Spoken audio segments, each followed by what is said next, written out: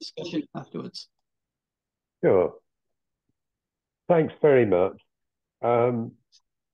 Well, thanks to everyone for coming, and thanks to Toni and his colleagues for organizing this seminar, and congratulations to them for, through this center, maintaining the independence of critical social theory, which is something that we very badly need in present circumstances. And what I try to engage in all the books that Toni was kind enough to show you pictures of, and the others as well, was indeed critical social theory. Perhaps I'd emphasize particularly with historical orientation, and particularly taking Marxism, or rather Marx's critique of political economy, to put it more precisely, as its main theoretical reference point. Now, why did I write a book called The New Age of Catastrophe? A few months ago, when Cormac McCarthy, the American novelist, died, someone, actually another social scientist, tweeted a quotation from one of his last books, The Cities of the Plain. Mostly they just seem to be waiting for things to be a way they'd never be again. Waiting for things to be a way they'd never be again. When I read that, I immediately replied to the tweet, that's us. People have been living in the expectation of a return to normality for something like 15 years. That is, people who've had the luxury of living some kind of relatively acceptable normality, which excludes, for example, the people of Gaza, currently undergoing bombardment and displacement in the most terrible way. But people more generally have been living in the expectation of a return to normality after the world overcame the global financial crisis of 2007-9, after the pandemic, after, so people hope, the war in Ukraine, now after this new terrible war in Gaza. But we have to recognize, I think, that this normality is not coming back, that we've fallen down the rabbit hole, and it's going to be a lot harder to get out of it than it was for Alex. And I'll try to explain what I mean by saying this in what follows. As Toni mentioned, I, a few months ago, published with Polity a book called The New Age of Catastrophe. And it may be helpful to explain a bit why I wrote the book. The starting point really was the Extinction Rebellion protests in April 2019, a few months before the pandemic descended upon us all. And those were tremendously inspiring and invigorating. I mean, here was a movement that, in seeking to save the planet and the species who live on it, were able to shut London down for a week in the spring of 2019. Something that, speaking as I think Toni said, a long-standing political activist, I spent a lot of my life trying to, disrupt the normal workings of capitalism, particularly in London. But I don't think I and my comrades have ever been able to achieve that. But Extinction Rebellion managed to do that. So I took inspiration from that moment. But I also thought about what they were saying. What they were saying was that unless they were demanding that the government adopt a target of zero emissions, I think, by 2025. And if that didn't happen, they warned that the result would be catastrophe. And I thought about that. I thought it was a good target, and I supported their campaign. But of course, I thought, like lots of other people, what if that target isn't met? Which, of course, alas, it won't be. We know from what's happening at the minute. In other words, what Extinction Rebellion presented themselves was a revolt, a rebellion to prevent catastrophe. And I thought, okay, that's good, but say they failed to prevent catastrophe. Does that mean that revolt no longer has a pertinence?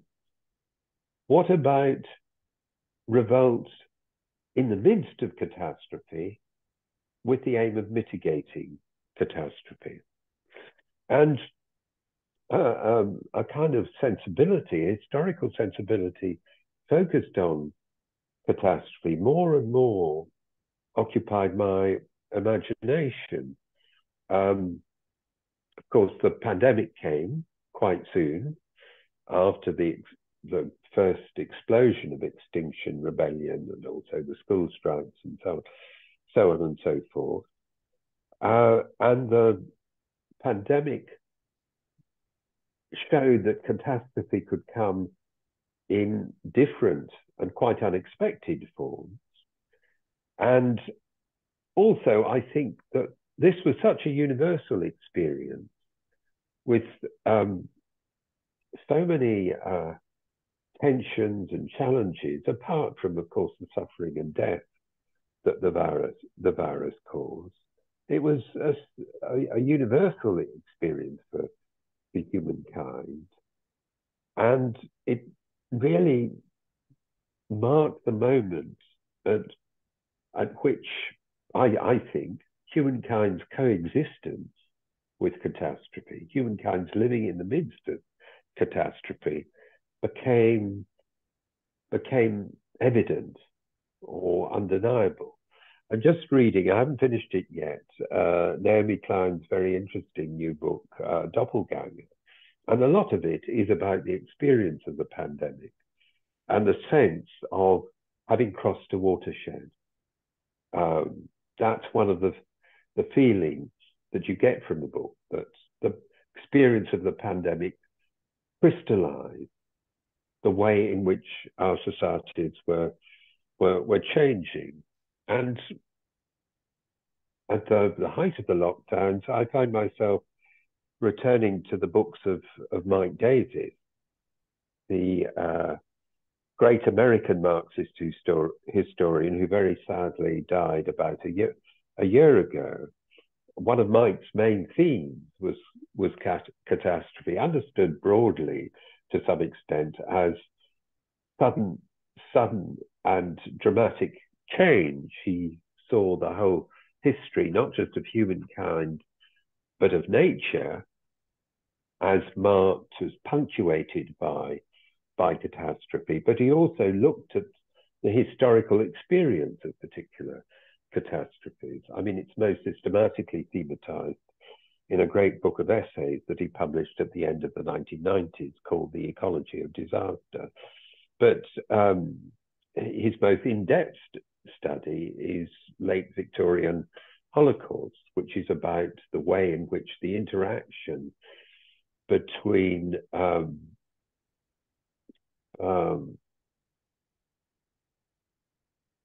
sorry, I've just forgotten. This is a sign of age.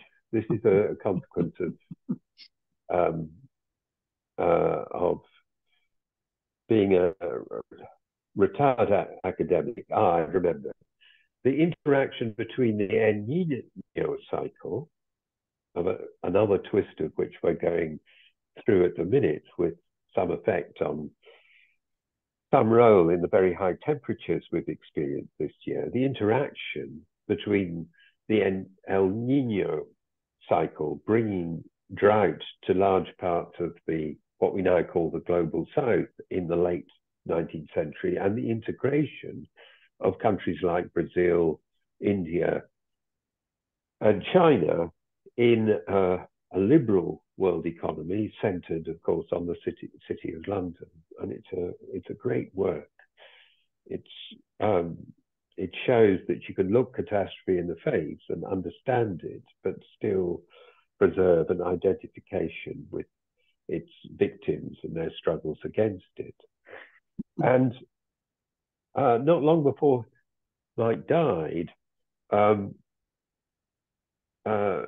Festschrift, a book of essays celebrating his contribution, was published with the title Between Catastrophe and Revolution, which very much sums up Mike's thought. He was prepared to stare catastrophe in the face. He was one of the people who predicted the way in which capitalism was industrializing nature would lead to pandemics, such as we experienced with COVID-19. But at the same time, he didn't give up the idea of fighting for and winning a systemic alternative to capitalism. And then, of course, as the pandemic relented, somewhat at least, we had and continue to have extraordinary events. The 6th of January 2021, an organized assault by the far right on the US Capitol, that's what we know it was now, with the encouragement of the incumbent whom they hope to keep in office. If this, didn't take us, but this didn't take us to the ultimate barrier of weirdness. The Prigozhin mutiny in Russia in June this year, something like, Renaissance condottieri rising against their lord and paymaster, and in the end getting the kind of, what shall I say, compensation for their defiance that Machiavelli would certainly have recommended.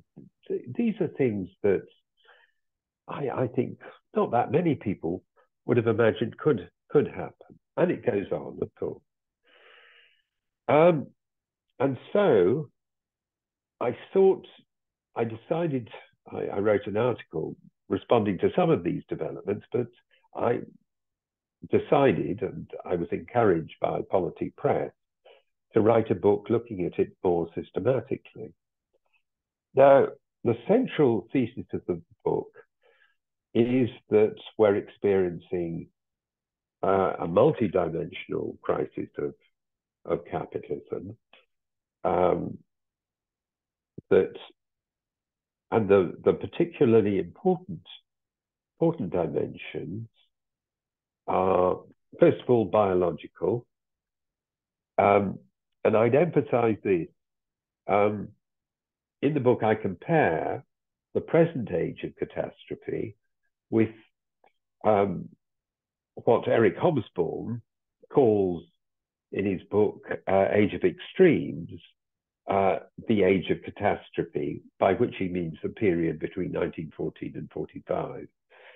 In the 20th century, the World Wars, the Great Depression, the victories of fascism, and of course the Stalinist terror, and capping it all, the Holocaust. And what I argue is that we're living through at least the beginnings of a comparable period of catastrophe.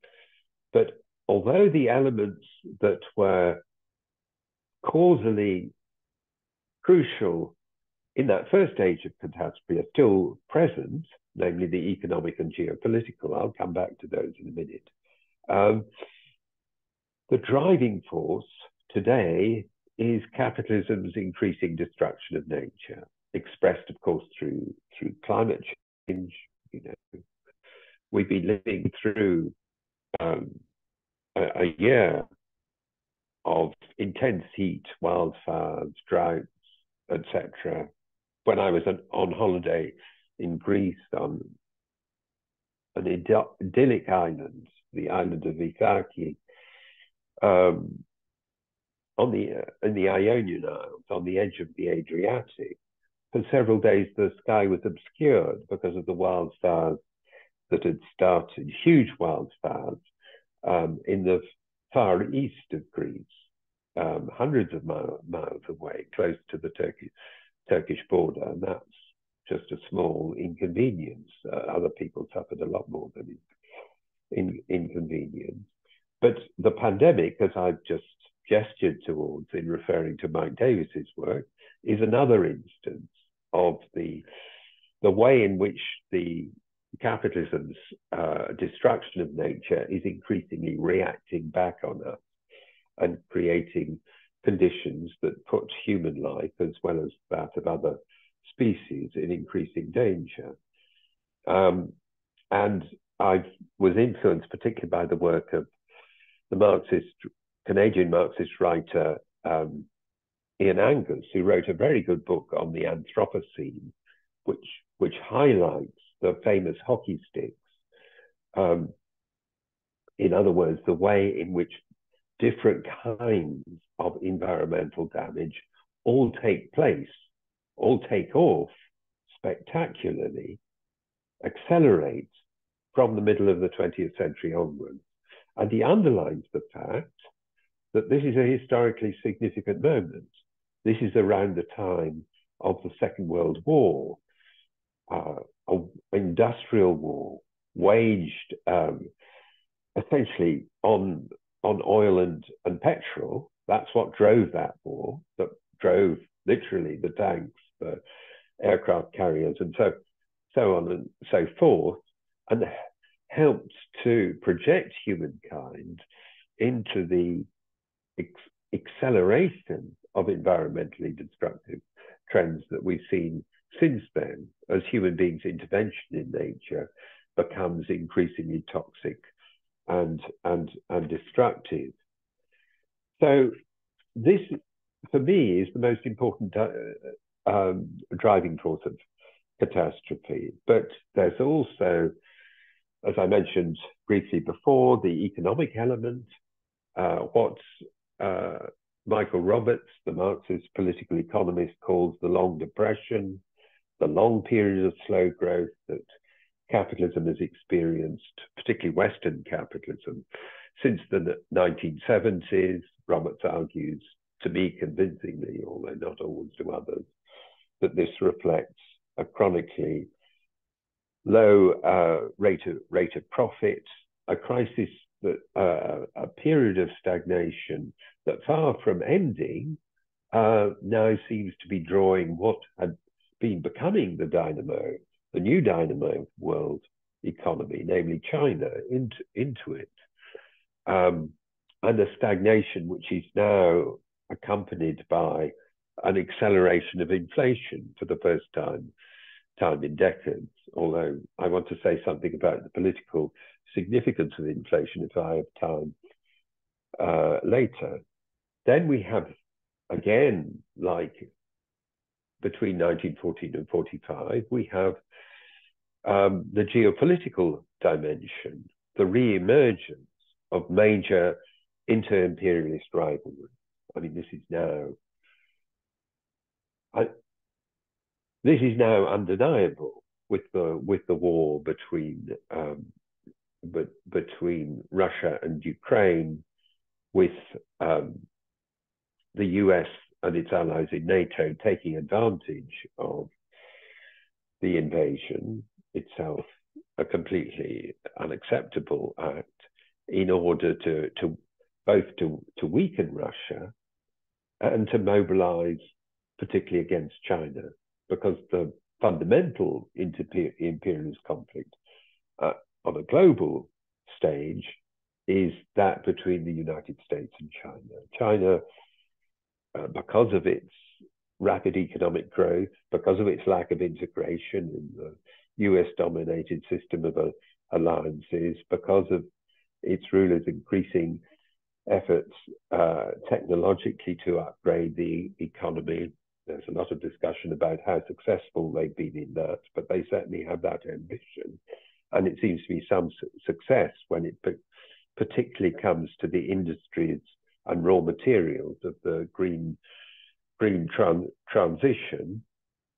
And when we see the disaster that is unfolding in Israel-Palestine at the present time, we can see very easily how that could feed into this larger pattern of inter-imperialist logic. Russia is a player in the Middle East, has been ever since it intervened in the Syrian civil war. Iran, the backer of both Hamas and Hezbollah, recently joined the BRICS group of leading powers in the global south, which is headed by China. China itself is increasingly active in that region. So there's a very dangerous cocktail brewing in the Middle East at the present time. And finally, there's the political dimension of the crisis, the rise of the far right on a scale that clearly we haven't seen since the 1930s. It looks as if the elections in Poland that were widely predicted to drag Poland even further to the right won't have that effect, which is of course good. But nevertheless, if we look at the United States, the dominant liberal capitalist power, the leader of the so-called free world, we see an extraordinary situation where Donald Trump, far from being disgraced by his role on the 6th of January, far from being driven out of politics by the multitude of court cases being pursued against him, is the front runner for the the Republican nomination for the presidency in next year's election. In some polls, is running ahead of Joe Biden, and where his supporters in the House of Representatives have succeeded in paralyzing the Congress, which will, if it continues, will have the effect of significantly reducing the US's ability to throw its weight around all over the world. There's a degree of consensus in supporting Israel. There's not at all consensus when it comes to supporting Ukraine against Russia. The current most likely candidate to become Speaker of the House is an opponent of additional military aid to Ukraine, as is Trump himself. So we see the advance of the far right at the very citadel of modern advanced Western capitalism. And of course, there are many cases elsewhere in Europe. Look at the way in Britain, look at the way in which the Tories have been increasingly pulled in a far right direction. Look at the way in which Sunak genuflects towards his far right, particularly in the shape of Suella Braverman. It's unclear whether it's out of a survival instinct or out of genuine agreement, maybe a combination of the two. So, and this is an example of the way in which established centre-right parties are being drawn to the right. Okay, I could go on and on about this. Now, the different dimensions of this crisis interact with each other. So it's becoming clear that the upsurge in inflation isn't simply a consequence of the way in which supply chains were disrupted during the pandemic, that they're also a result of longer-term processes, in particular the way in which climate change is affecting agricultural productivity, which means that the prediction that inflation will simply go away once the effects of the disrupted supply chains evaporate, and once again there'll be a return to economic normal, if you like, is very unlikely to be true. Now, of course, a lot of you are probably listening to this and say, this sounds like Adam Tooze on the polycrisis. And it's true that the liberal economic historian, Adam Tooze, based in New York, but from Britain, has written fantastic analyses of the way in which the global political economy has been changing in the past few years, starting with his book on the financial crisis, then his book on, well, it was the first phase of the pandemic, then a stream of articles and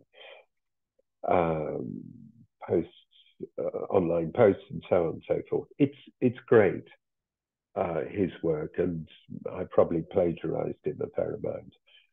But I have two big disagreements with Adam. We had a nice discussion about this back in July this year. And they are, first of all, to do with totality. And let me say a bit about that for a few minutes. What do I mean by totality? It seems to me that one of the fundamental features of Marxism, and this is something that is thematized in particular by Georg Lukács and Jean-Paul Sartre, more recently, in very interesting ways by Frederick Jameson, is the idea that what a Marxist critique of capitalism does is to totalize.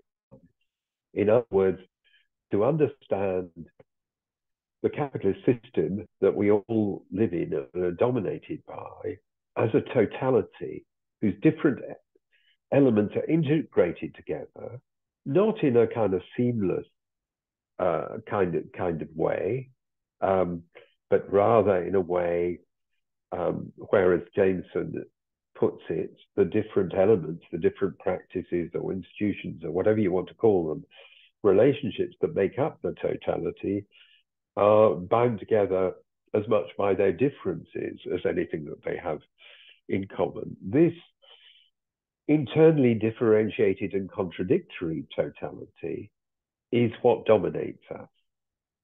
And therefore, more concretely, that the different dimensions of crisis are dimensions of a single integrated totality. They're dimensions of capitalism. They're dimensions that arise, crucially, from what Marx saw as the defining features of capitalism. First of all, the exploitation of wage labor by capital. And Marx, interestingly, in Volume 1 of Capital, emphasizes the way in which the capitalist process of exploitation simultaneously degrades the worker and the natural environment on which the worker's laborer, and indeed humankind more generally, depend. Secondly, capitalism is a system that's driven by a process of competitive accumulation. In other words, rather than being, this is one reason why one shouldn't think of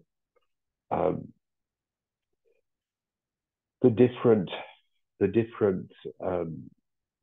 determinations that make up the totality of capitalism as being somehow organically harmonized together. It's a contradictory and unstable totality. The basic units of the capitalist system are capitals. In other words, sometimes firms, sometimes states that compete with each other, economically, in the process imposing the logic of the capitalist system on each other and on society generally, but also in the form of states compete geopolitically, also in that way imposing the logic of capital on, in this case, the global system, the international system, shaping and forging and reforging the international system.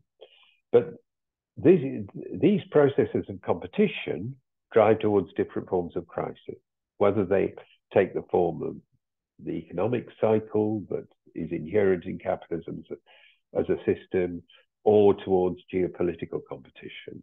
And they facilitate and encourage the destruction of nature. So if we look at all the COPs, these farcical conferences of the parties that are supposed to be regulating the process of, well, now adapting to climate change, not preventing climate change, to a very significant extent, they involve the major powers seeking to displace onto each other and also onto the societies of the global south the burden of beginning seriously to reduce emissions.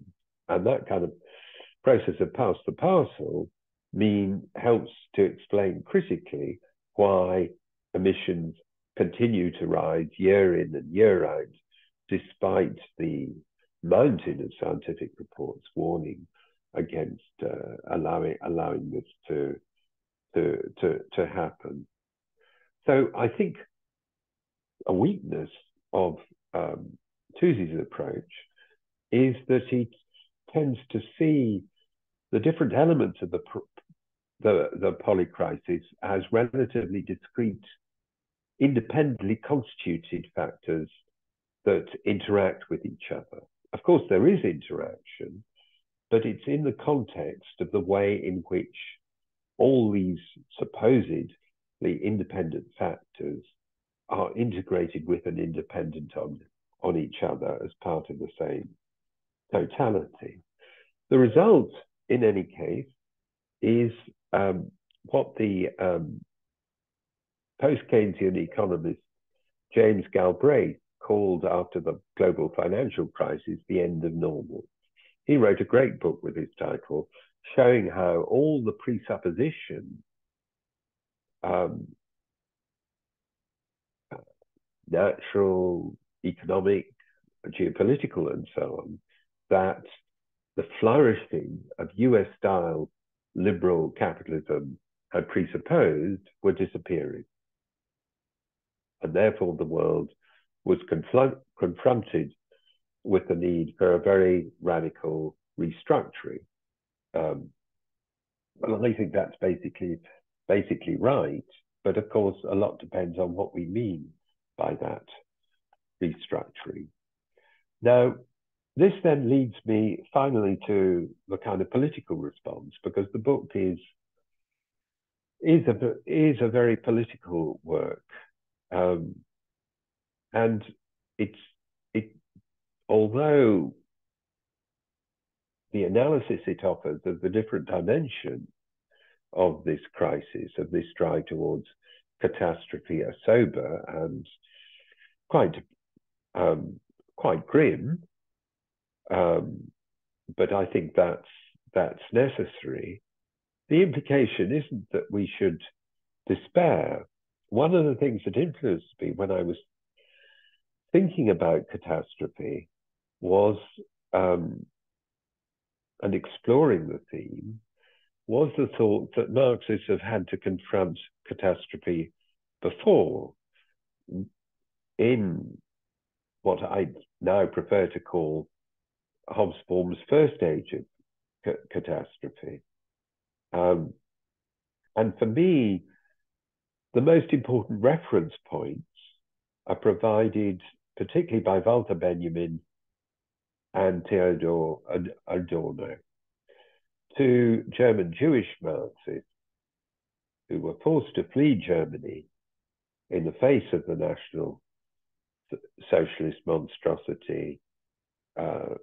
Benjamin eventually committing suicide in flight from the Nazi blitzkrieg. Adorno succeeding in fleeing to the United States, but clearly scarred by the experience for life. And they're two very important ideas that I find in Adorno, in Benjamin and Adorno. I mean, Benjamin's On the Concept of History made a very strong impression on me when I read it first, a long time ago, over 50 years ago, thanks to a wonderful television series, Ways of Seeing, presented by John Berger.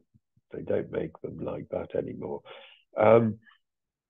Because what he argues there is that the biggest weakness of the left in the face of the Nazis and the other fascist regimes and their allies and so on and so forth was to imagine that they were going with the stream, that history was moving in their favor. And he argues that to be able to address the way the world is, it's necessary to liberate Marxism from any easy doctrine of progress. That's a qualification on my part that maybe someone would like to ask about, and instead to understand that the course of history has been one of catastrophe.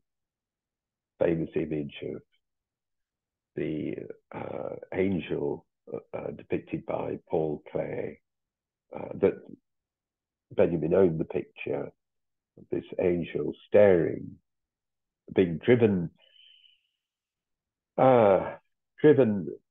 with its back, driven backwards into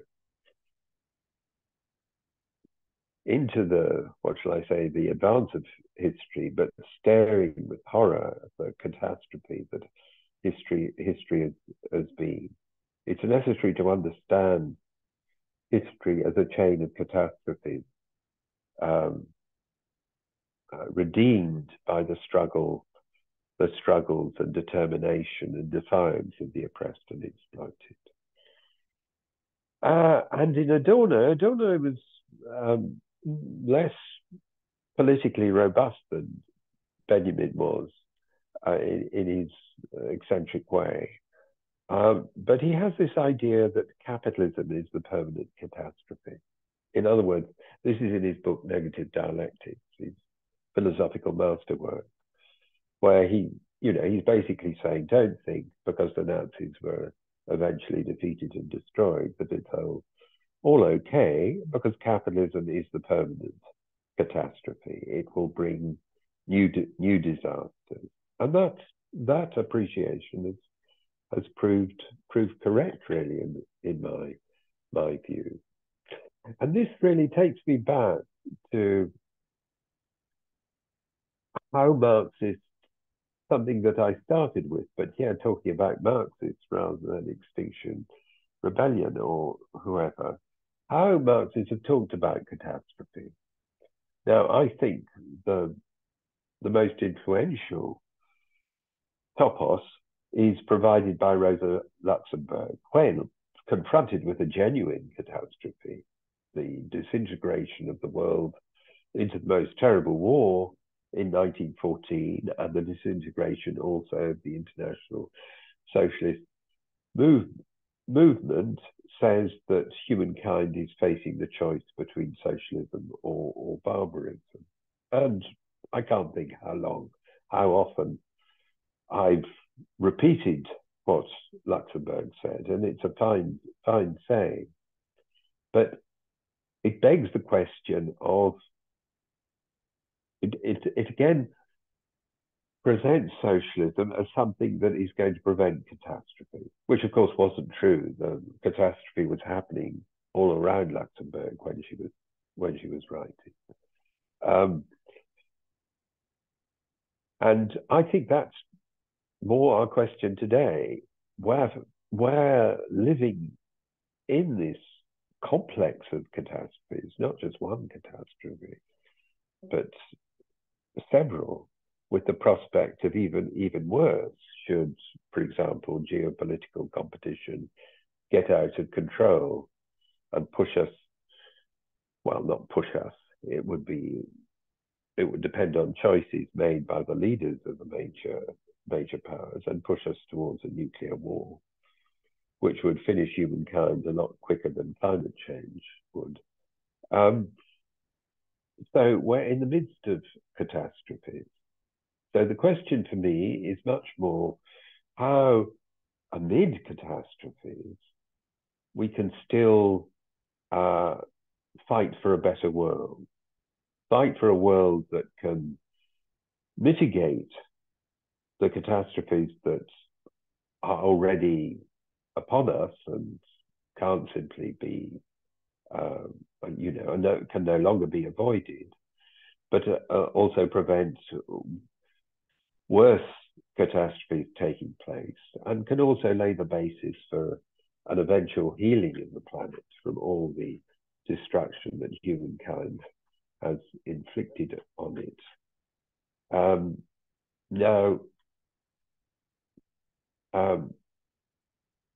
So my theme is not catastrophe or revolution, but catastrophe and revolution. How the disasters we're experiencing can nevertheless stimulate revolt. We can see this at the present time.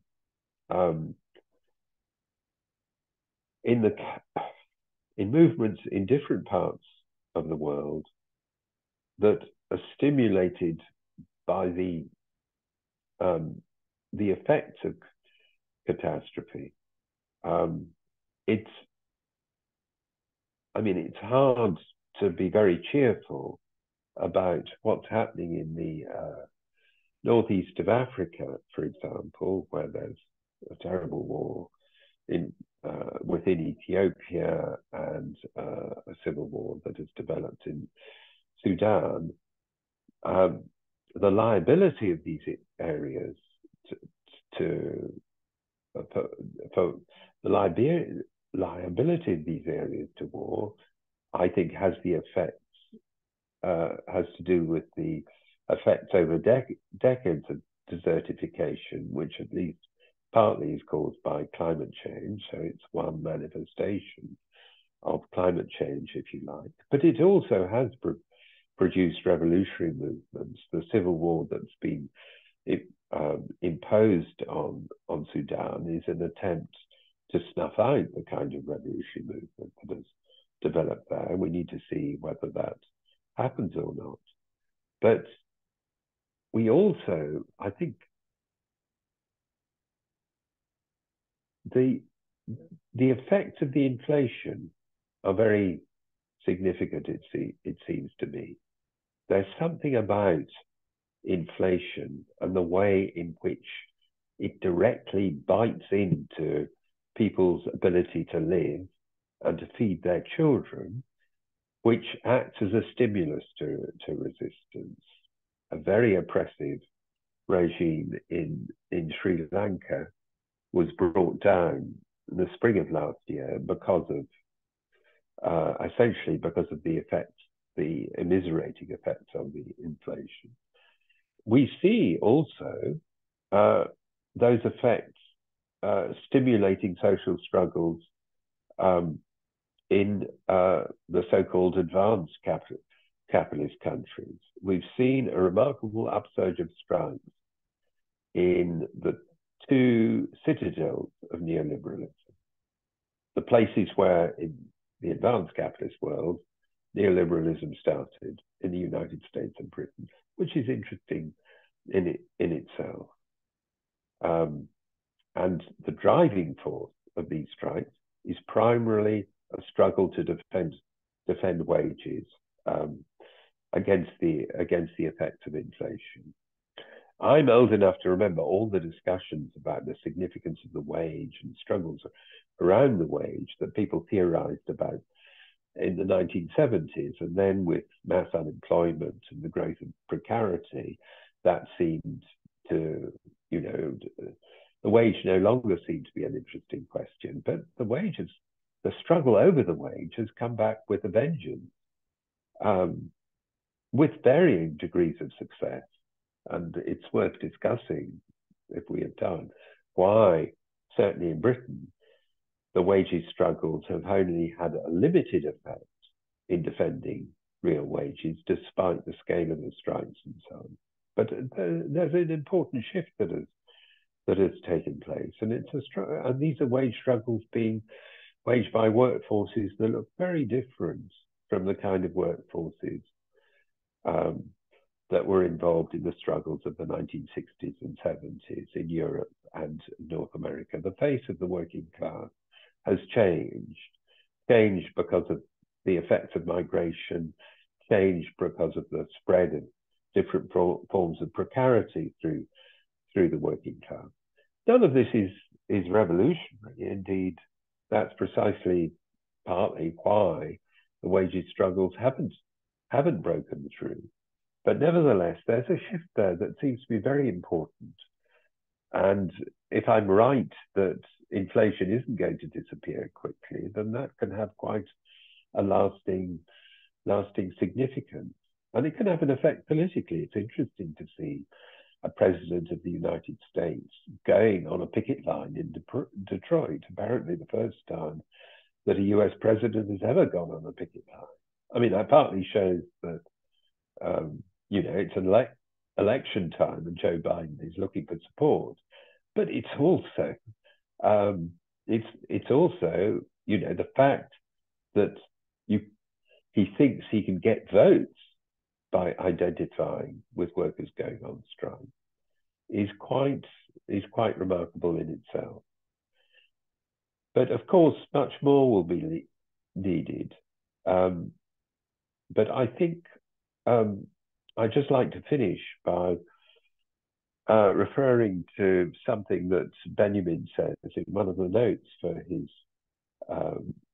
his text on the concept of history. He says, Marx said that revolutions are the locomotives of world history, but maybe they're more like the passengers on a train that's got out of control, pulling the emergency cord.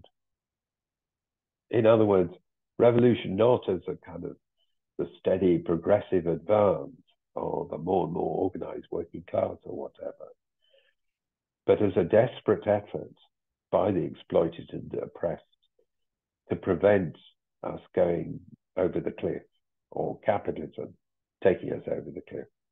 Okay, I rambled on enough. I think I'll stop there. Thanks very much. Okay, thank you very much, Alex. That's terrific and excellent timing. So we've got plenty of time for discussion, about 40 minutes. Do you have a preference about the questions, Alex? Do you want one at a time, or are you happy to take two or three together? Or I've lost you. I think you've got your. Yeah, sorry. I'm happy to take two or three together. Okay, well, let's just. I can see Sinem has got her hand up. I assume as soon as somebody puts the hand up, I will see that on my screen. But anyway, we've only got one for the time being, Alex. So Sinem Bal. Yeah. Hi, Alex. It's a really nice presentation, and we were all surrounded with the fatalistic side of catastrophe all around us. we realized we recall everything. Yeah. Well, my question will be about the especially in the latest cases in the refugee crisis and in terms of Gaza and Israel attacks or whatever, apartheid. How would you talk about, what would you say about the role of the left in this catastrophe? Because there is a floundering of the left in Europe, and nowadays we are hearing about, for instance, Labour Party in UK or Olaf Scholz in Germany. They overtly support Israel, and I try to understand this. I just Bernie Sanders and Jeremy Corbyn are two different guys that they are always supporting the civilians, or sometimes they call it the apartheid. But for instance, in terms of this case, that makes me questions. Also, in the refugee case, that again there was a floundering of the left in Europe and Western societies in terms of refugee case. So what I see that they also are some sort of contributors of this catastrophe, and I'm not quite sure if if the leftist parties are in the dissent. I'm not quite sure they're representing the dissents exactly. So how would you describe this? What would you like to say about the role of left in this catastrophe? Thank you.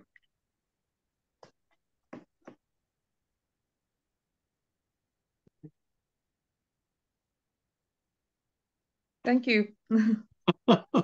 Disappeared. Thanks. Okay.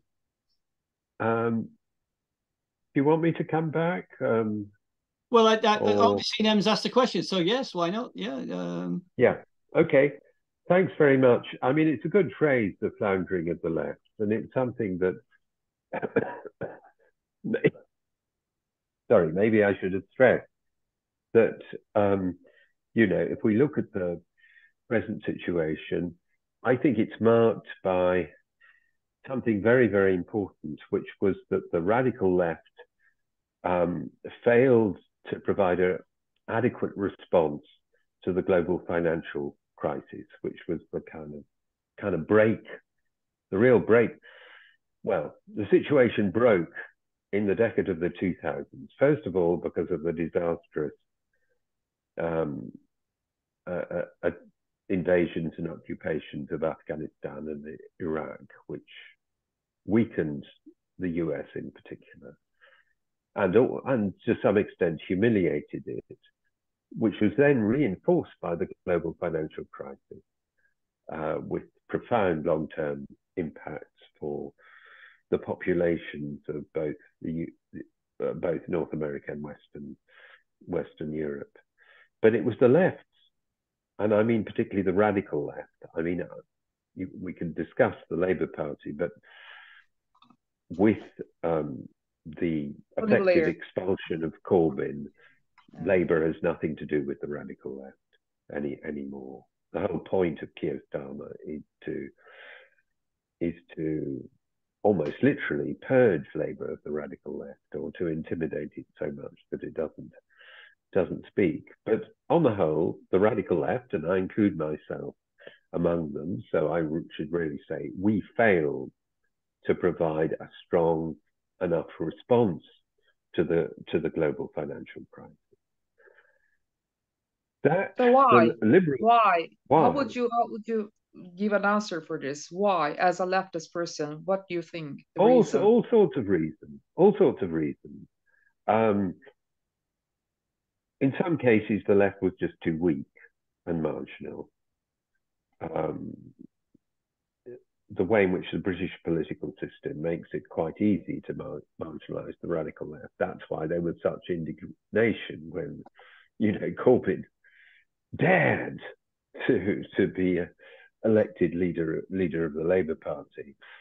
But it's also to do with the kind of strategies that key sections of the radical left pursued. I mean, the clearest case of this is Syriza in Greece, where a decade ago, the international left were completely infatuated with Alexis Tsipras and Syriza, and then in office, they buckled. They, all this radical rhetoric, and then they're confronted with, putting it crudely, the capitalist class doing what they do, which is trying to crush challenges, and they buckled. And that, if we look at Greece today, the last election, very right-wing Conservative Party, New Democracy, won heavily. So you can say that the left missed the bus of the global financial crisis. And I think one of the things I take from Gramsci, who went through a much more extreme version of this experience, is that if you miss a revolutionary opportunity, it's not like, oh, just things carry on as normal. It's a pity we missed the opportunity, but it'll be business as usual. We can carry on with our lives. It isn't like that at all. If you miss a revolutionary opportunity, the situation deteriorates, partly because the objective problems that provided the revolutionary opportunity are still there and help to cause the kind of deterioration that we've seen since 2007-9, but also because revolutionary threats scare the dominant classes. So they look towards more extreme solutions. Now, don't get me wrong, they're split. You know, there's a polarization between the kind of neoliberal, the shrinking neoliberal mainstream and the far right. But the far right, you know, has quite serious support these days. If we look, say, at Giorgia Meloni in Italy, she's not, you know, she's taken quite seriously and positive by the Italian business establishment. I see other people have raised their hands, so maybe that's the beginning of a response to your question, although there's, of course, a lot more to discuss. Could you put your hand down, Sinem? Then I can. Yep. Right, I've got a couple. Thank you, Toni. I've got a couple of questions, but there's one or two things in the chat. Oliver's pointed out that everybody's muted, so if you want to ask a question, you need to raise your sort of electronic Zoom hand so that we know that, and then we'll unmute you. And so that's thank you for that, Oliver. Kim White makes an interesting observation about Rosa Luxemburg's comment about socialism and barbarism. The choice today is not between socialism and barbarism, but between eco-socialism and planetary annihilation. So thank you very much for that, Kim. Right, okay, so Andy Higginbottom has a question, and so does Andreas Albila. So Andy first, and then Andreas, and perhaps, well, both together, in fact, and we'll give Alex the opportunity to answer them both. So thank you, Alex. I mean, I've read your book, and it is impressive that you've got it out and you're giving a direct commentary on what truly is a sort of multiple crisis. But I have got a critical note to raise, which is I think it's a bit weak when it comes to the specifics of the role of British imperialism in the midst of this crisis. And that is quite important, since those of us who are socialists in Britain need to address the role of our own ruling class. And it is particularly so when you think about the whole question of climate change, because there's so many big mining corporations and oil corporations financed from London, based in London, that actually we have a massive responsibility to tackle our own fossil fuel multinationals. And on this, the Marxist left has been incredibly weak. It is XR and other eco, if you like, green social movements, which have raised this issue. So I think there's an awful lot of humble pie to be eaten. But Marxism has got something to contribute, which is the theory of imperialism. I mean, these are imperialist corporations which are taking massive profits from the rest of the world. I mean, these big corporations are responsible for 7 times more carbon emissions than the whole of the UK population put together. So we live in a particularly imperialist country. So if we're looking at the totality, we also have to look at how we fit into that totality. Okay. So Alex, do you want to respond immediately, or should let Andreas ask? No, let's hear from Andreas as well, and then I'll respond to both. Okay. Andreas? Yeah, thanks a lot, Alex, for that excellent tour de force presentation. As Oliver mentioned at the start, we are currently reading your book, and our Marxism reading group at Nottingham, and we are just into it, but it was very good to hear you outline some of the other arguments.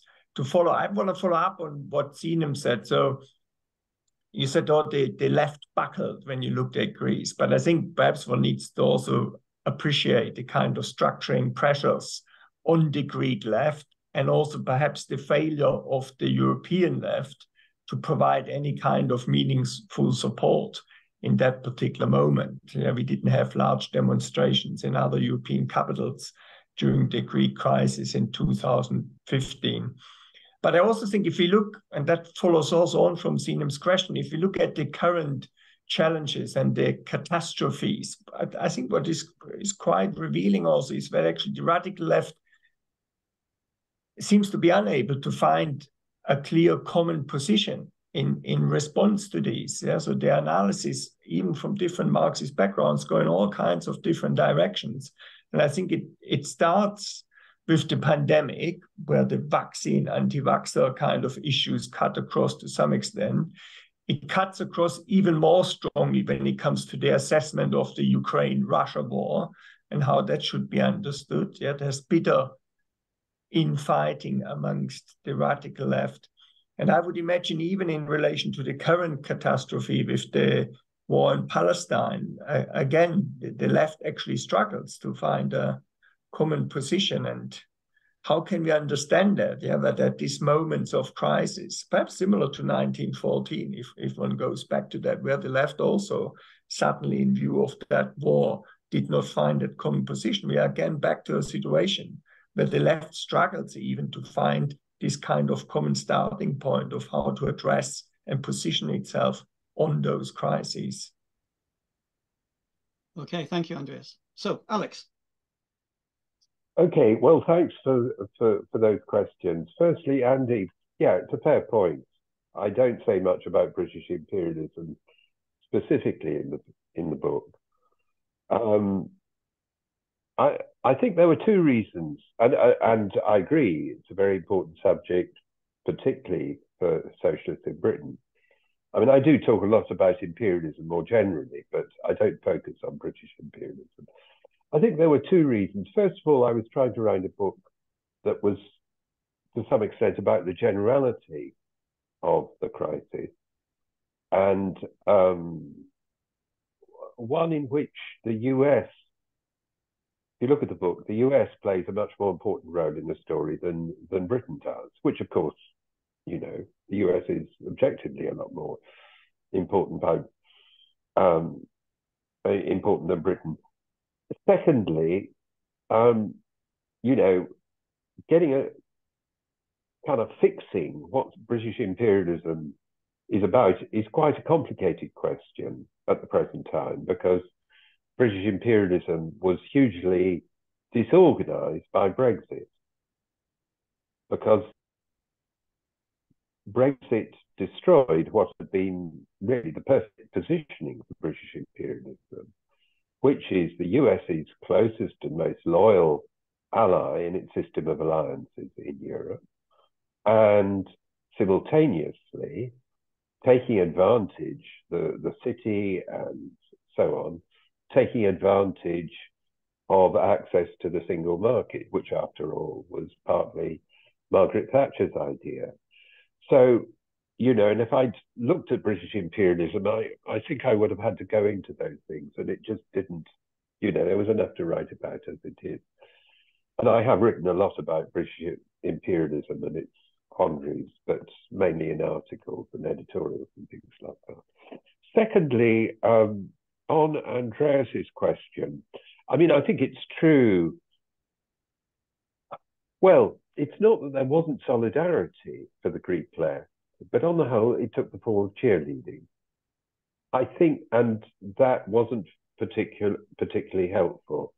I think it's also true, and I think we're going to see it more and more, the failure of Die Linke, in other words, of the radical left party that emerged in Germany in the 2000s to become a real serious alternative, I think was very damaging for the left in Europe generally.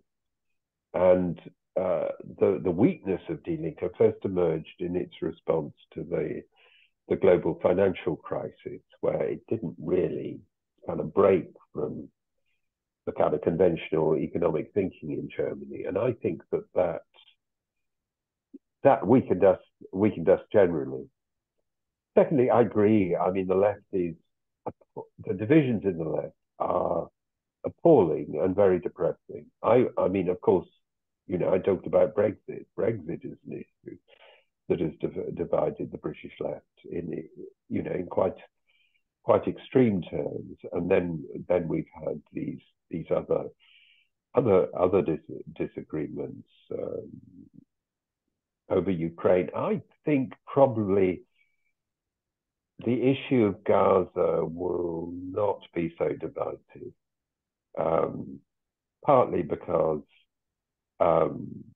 what Israel is starting to do is just so undeniably horrible that will produce a reaction of opposition and so on. I mean, the demonstrations right across Britain at the weekend in solidarity with Palestine were very impressive and heartening. So I don't think the picture is uniformly depressing, but I think that the left has damaged itself a lot, and it's difficult because, you know, it's quite important whether or not, say, the war in Ukraine is in part a proxy war waged by the US against Russia. That's an important question, both factually and politically, but it divides people hugely.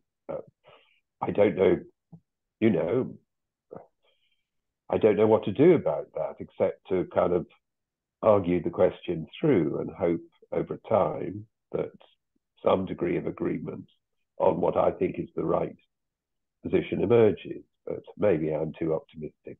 Anyway, I'll stop there. Thank you very much, Andreas and Andy. Mike Goldfield has a question. Over to you, Mike. I think you're muted. Are you? So I read your book, Alex. I thought as with lots of your other work, the first 4 chapters in particular were masterful in synthesizing sharply a huge amount of material about what's going on in the present. It seems to me, and this follows up with what you've been talking about, that a key difference from the 1930s is that the left groups are so tiny compared to socialist and social democratic and communist parties all over the world, even in the United States, where the parties were considered small. And it seems the things that we point to, Black Lives Matter, the climate activism you mentioned in the book, Occupy, these have all been brilliant mass movements that were ephemeral and disappeared almost without a trace. In the United States, people thought that the Democratic Socialists, there might be conflict. They've moved so far to the right that most people, leftists who thought they could work within it, have left. I'm less enthusiastic, although hopeful that something will change, about the degree of struggle, particularly in the U.S. and Britain, but particularly in the U.S. But the impact of the left is uneven. Left groups mostly cheerleaded the struggle with United Parcel, with the Teamsters, which there's debate about whether it was a sellout or whether they gained anything. The stuff going on in auto, where the union is very weak, which is why they're doing these small strikes, it's unclear what the resolution will be.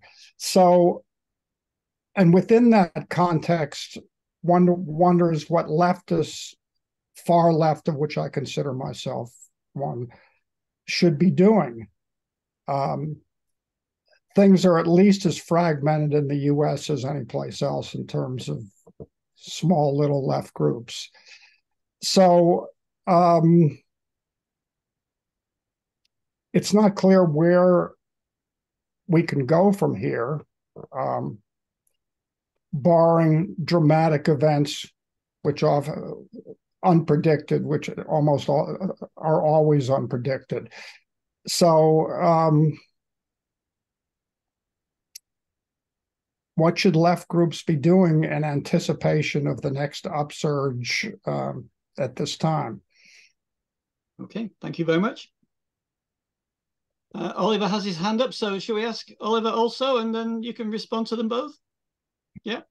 Yeah, thanks a lot for that, Alex. Really enjoyed the talk, and I'm enjoying reading your book as well as part of the Marxism reading group. I'm just, really, mine's a conceptual question. You seem to separate conceptually into clear dimensions. You talk about political crisis, economic crisis, geopolitical crisis. And I'm just wondering to what extent this is sustainable conceptually, theoretically, and whether we can understand these various dimensions really internally related to class struggle and not really just interacting out there, but really, very much rooted as a kind of totality. Okay, thank you. So, Alex. Okay, thanks. Those are two really difficult questions. I'll start with Oliver's first. I think, as I made it clear, I'm strongly committed to totalization, but I think I think totalization, if everything were integrated in a simple way, totalization wouldn't be a very intellectually interesting activity. What makes it sort of challenging and demanding is that there is a degree of difference between I like the Hegelian word determination, the different determination. So I think, let's just take economics, geopolitics and politics, in the supposedly domestic sense. I think they do have, in important sense, different logic. I mean, the logic of capital is driven by, Marx's famous circuit, MCM prime, and the different forms in which that can be, or the different particular ways in which, the profits, the prime, the bit that is additional in the cycle, in the MCM prime cycle, can be gained through productive investment or through finance or real estate, etc., etc., etc.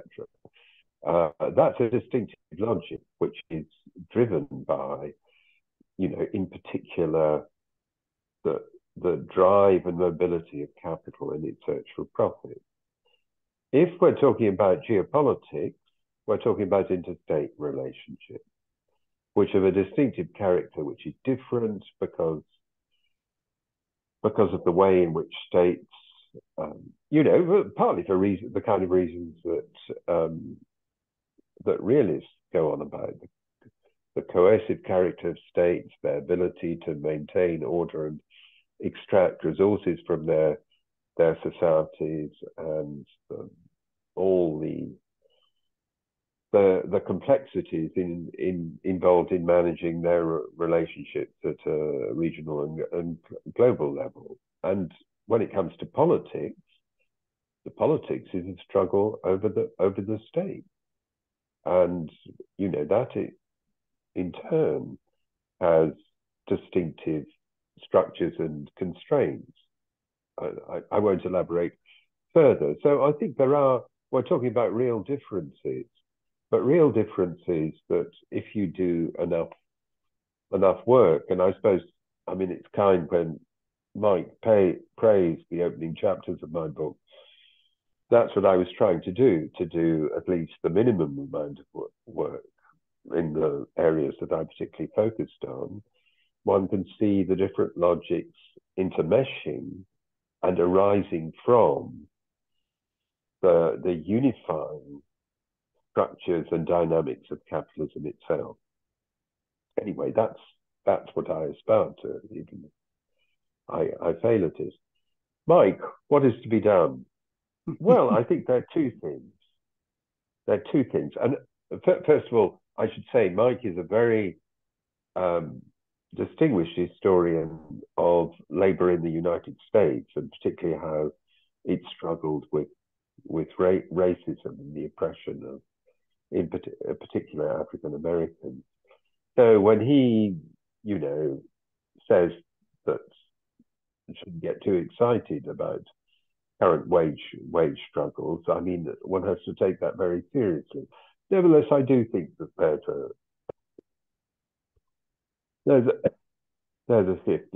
it's marked in Britain, although it doesn't go far enough. And in the US, you know, when I think it was General Motors says, okay, you know, we'll allow union conditions in the plants producing electric vehicles, which is the section of the industry that has a future. That, you know, that seems to be something quite significant. I know it's not finalized and so on, but you know, that feels like a degree of workers' power has been exercised. But maybe I'm too optimistic. You know, but in terms of what we do, I think there are two things. Well, three things. First of all, we have to endure. I agree the left is smaller and weaker than it was 20 years ago, let alone what it was like in the interwar period.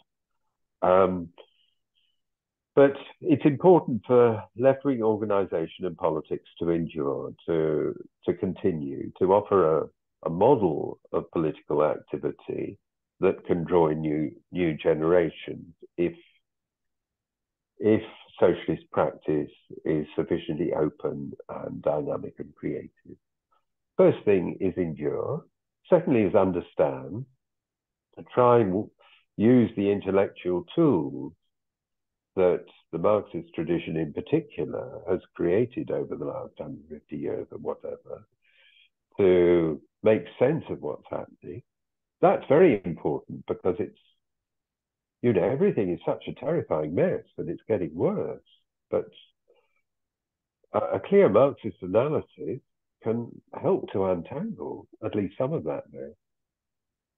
Thirdly, to be where the resistance is. And going back to the first question, I mean, you know, I think certainly in Europe, building anti-racist movements that, as a matter of principle, express solidarity with refugees and their right to move, their right to cross borders, and that defends them against the increasing repression is descending upon them, is extremely important. And it's something that I think can and is capturing people's imagination. I mean, it's not the same issue, although in a way it is. But the demonstrations about Palestine at the weekend in Britain were remarkable. You know, as among other things, an expression of multiracial Britain, not the whole of the society, I don't have illusions about that, but a big chunk of multiracial Britain standing up against racism and colonialism and in solidarity with the oppressed.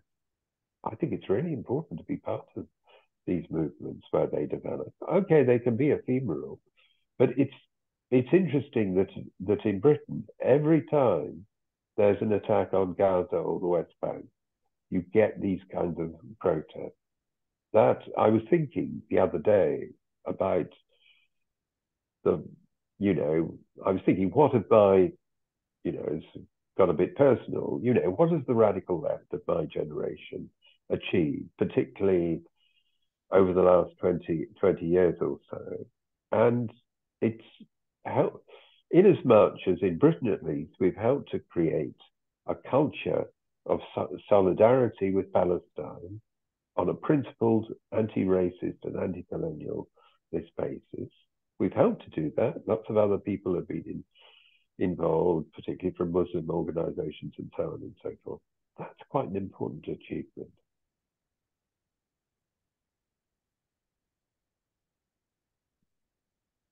Sorry, that was a bit of a rant. Sorry, I muted myself. Thank you very much, Alex. Do we have any more questions? I don't think there's anything in the chat either. Well, okay, if we don't, then I think perhaps we'll let Alex off the hook. Thank you very much indeed for an excellent talk, Alex, and I hope everybody enjoyed it and found the discussion helpful as well. Thank you. Thank you. I enjoyed it very much myself. All the best. Right. So I'm sure people will be thanking you in the chat as well. Okay. Okay, right. And I'll sign off then. Before we go, Toni, I just remind colleagues, the Center for Study of Social and Global Justice, of course, has a weekly seminar slot, and we will carry on next week with a presentation by a younger colleague who has been working on the Commons in Naples. And if you want to see our program and if you want to register for one of the other talk, please go to our website. Oliver has put that in the chat, CSSGJ.org, and there you can find all the titles of upcoming seminars, the membership option, which Toni included, and hopefully see one or the other of you again at one of our next meetings. Thank you, Toni. Sorry for the interruption. Over to you. That's fine. Well, so I'll just sign off then and thank everybody for attending as well as Alex. Thank you very much. See you all again. Thanks, Alex. Thanks very much. Bye then.